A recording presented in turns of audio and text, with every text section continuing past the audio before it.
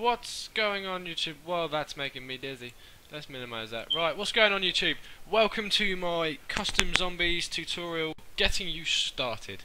In this video, I'm going to cover a couple of things. I'm going to get you up and running with the files you need and putting them in the right places, which is a nightmare on Call of Duty Zombies. But before we go ahead and do that, I just want to ask you to do one thing for me. If you don't mind hitting the subscribe button, because I'm giving out this tutorial. Obviously I know a lot of people do it, but I'm going to go in depth with you today, and hopefully you're going to find what I give to you very,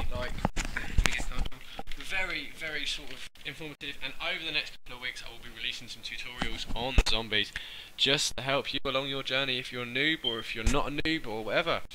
But yeah, firstly guys, what we need to do is we need to get you downloading. So I'm going to provide you a link in the YouTube description, and it's going to have the link that you need in it. Now if I just get it up on here, it is, where is it, that one there. Right, so I'm going to get you this link and you're going to come to this page and you're going to see this. Firstly, you need to get this, but primarily actually you need Call of Duty World at War, I suppose. If you don't have Call of Duty World at War, you can buy it very cheap online for £7, or you can buy it off Steam for £19.99. I did it that way because it was just so much easier than waiting for a disc. Or you can go to key websites and get a Steam key and just type it in and get it. But whatever way you do it, you need to get Call of Duty World at War before you do this, or it's a waste of time. Right, so you're at first stage 1, so you need to download this file here. So download this to your computer. I don't need to download it because I've already got it. There's everything in there that you need to get started, really. But once you've got that, close that. We don't want Reddit. Right, what we do, open up your download. It might take about an hour or so, depends on your internet speed. The first one you want to open is codmodtools.rar. Now it's a big file, so it could take quite a while to open. Depends on your computer speed. Now when I opened it earlier on, it opened quite quickly, but obviously my computer's going to go slow, so that's not good. So while that's opening guys, follow me along, and what I want you to do is, I've already got it open, but I'm going to open it again. Right, so go to your computer, and now you need to find your your root folder for your Call of Duty. So mine's in local disk, program files x86, and because I've gone through Steam, it's in the Steam folder, then it's in the Steam apps, common, and there's my games. Call of Duty World at War. I'll put that over there. Yours, if you've downloaded it off CD, it will be under like Treyarch or something. If you sit and find it, pause the video, find it. Once you've got to your root folder, come back to me. My phone is going off, not a great time. Right, 85%, 86, 87. Come on, come on. Give it a kick up the arse, come on. Sorry guys, I do have a relatively slow PC. I am upgrading, so these videos will be even better. Right, what you need to do now is it opens this folder up. Very important that you don't put it in one of these folders when you drag and drop. Literally, the next couple of minutes you're going to be just copy and pasting files. So, if I make this a little bit bigger, what you do, copy, drag it, and drop it. Sorry guys, I need to sneeze. I should be right. Oh, bless me. Right, so yeah, drag and drop that in here. Do not put it in one of these folders because you just have a nightmare. Put it in there. Right, once you've done that, you need to come back. Oh, we're done. What am I doing? Yes, I want to abort the current operation. What am I doing? Oh my god, what have I done?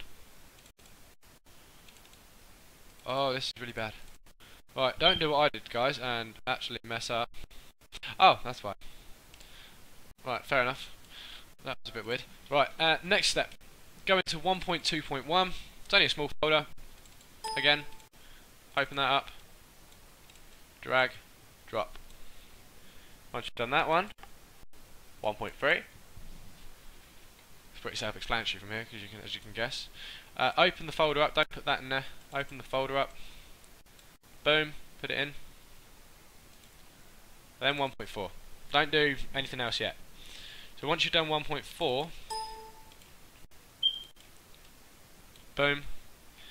The next step, what we need to do is we need to go in and we need to convert everything that you've just put in. Now when I say convert something, you might be lost by now, but don't worry, I'll show you. In your root folder, you want to find the bin, and in the bin, you've got what's called a launcher. So we open up your launcher, and this is going to be like the main hub of where you do everything. So think of this as headquarters. Everything you need is in here. Now Radiant, that is your map editor, and then obviously everything else is quite self-explanatory. Effects editor is an effects editor. Asset manager is where you put your assets. I don't worry about those because I don't need them. Right, your next step is to click this little button here called converter. And now, depending on your computer speed, it will be different. Like for me, it was about 15 minutes. I know some people can get it done in 10, some people in 5 if they've got a beast PC. I know you're sitting there all smug like, yeah, I'm just joking, I'm just joking. Right, so if you go ahead and hit that convert button, pause the video and come back to me once that convert button has done. Right, you should have done your convert assets now. Right, next step. So if you go close this, very important, go back to your root folder, not your bin folder. When I was setting mine up, I followed the tutorial and I put it all in the bin folder, so don't make my mistake. Go back to your root folder, open up Nazi Zombie Tutorial version 2.0. Once you've got that open, what you want to do is go into the folder, and again, you got it, drag and drop. Once that has done, guys, the last step of dragging and dropping is this little file here, the UGX script placer version 1.14. Now this is amazing. Obviously it sets scripts up on your map so you don't have to worry about doing them yourself. With that Nazi Zombie tutorial, you've got Sniper Bolts tutorial. Now big respect to the guy for doing it. It's absolutely phenomenal. He gives you a room with everything. You've got your path nodes, everything like that, but I'll show you those shortly. But it makes mapping easy, and I mean easy. Like anyone can do it if you just watch tutorials or this tutorial, and I'll show you. But yeah, put that in there as well. Once that's done, you can go ahead and close that. Not that. The next thing you need to do, right, so you've got everything in your folder, that's fine. You need to open up this little bad boy down here, UGX script placer version 1.14. What we got, hang on, that's fine. Version 1.14. Now, I'm not going to do this because I've just literally made one. I recorded a video a minute ago, but I didn't set the resolution up so you couldn't see anything I was doing. But basically, create main menu launch button. Make sure that is ticked. Don't worry about your cheats and don't worry about your special effects or your screen images. Make sure Sniper Bolts tutorial is selected. And the next important thing is it's Nazi underscore zombie underscore, then whatever you want, not in capitals. Nazi underscore zombie underscore, whatever you want to call your map. Now you put it after that underscore. You have to have Nazi zombie in underscores because it's the way the game compiles it, and the launcher, it just needs it, just does. So I'm gonna not make it, but this is what I've done. So then I labelled it as YouTube. You go ahead and click OK. I'm not gonna do it because I've just made one. And then what that does is, if it says overwrite, just click yes to all, and you'll be fine. You should get a no error page, so which is fantastic when you're mapping.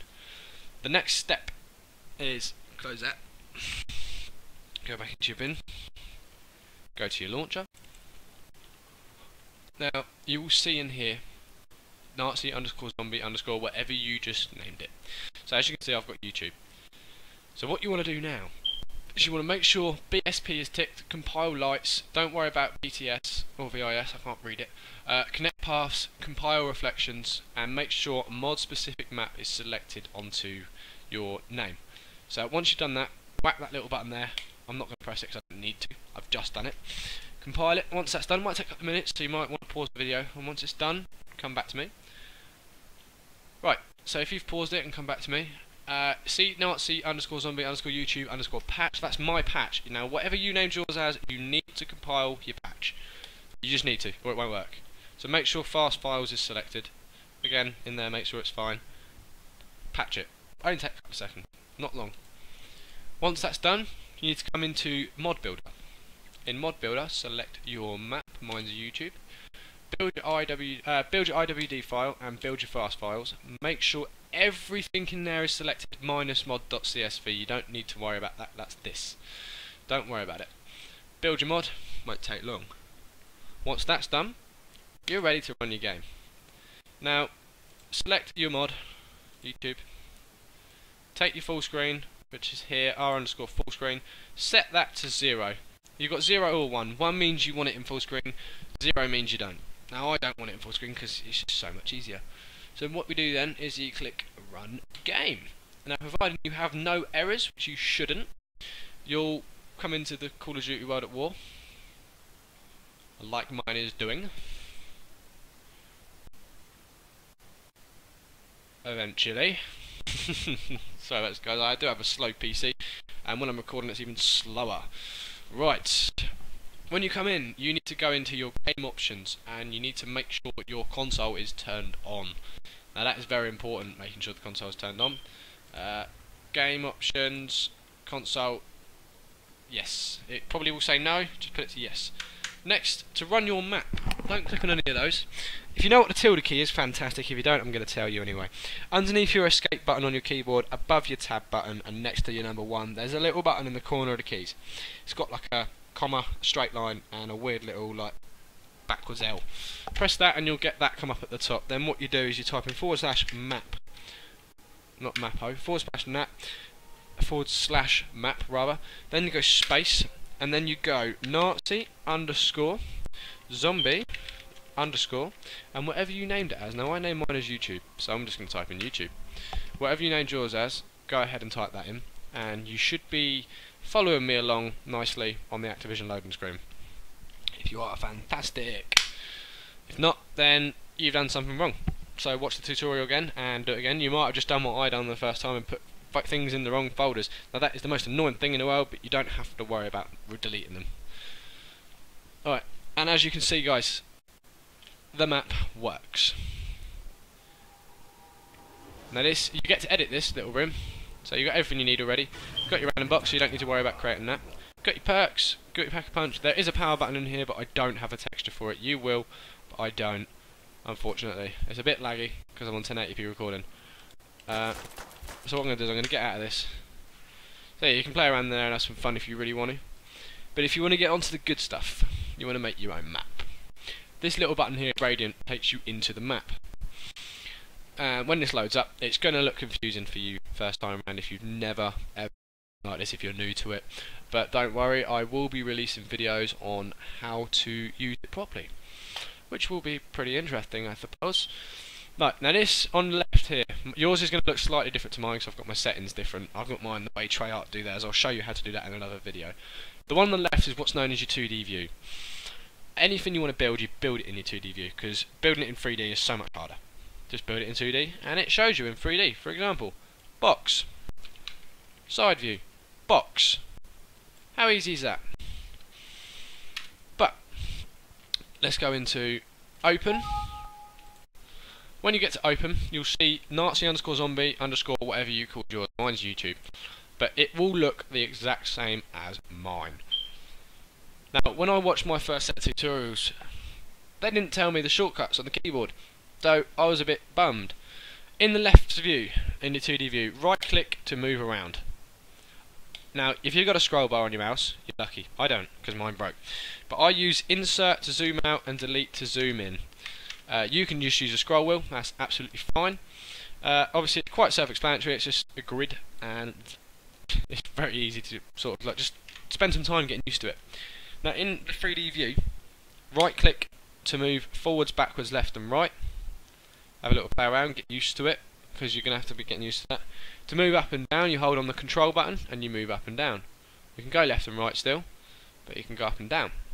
If you hold control and shift, you don't move, but you move your angle. So it's very handy for when you're building that, like say for example you want to build the corner of a wall, but you want to make sure it's all connecting. You can have a look. So then what we do is, if you want to select something, it's shift and left click. Now these purple things are called path nodes. When the zombies come through the windows, where are the windows? When they come through the windows, hello zombie, they see these purple nodes, and this orange one's the spawner. So when you're walking around and you cross one of these path nodes, they run it, because this is what they use to see you. Now, the way they work is they're outside on the spawner, and that's there. I'm going to go into a lot more detail in another video, guys, don't worry. There's the window, and you can see if you go onto the top view, oh sorry, control tab on your 2D view basically changes the view. Like, that's top, that's side, that's the other side. As you can see, on this little window box here, Well, you can see it. There you go. It's pointing that way. So that's the way it's going to go in.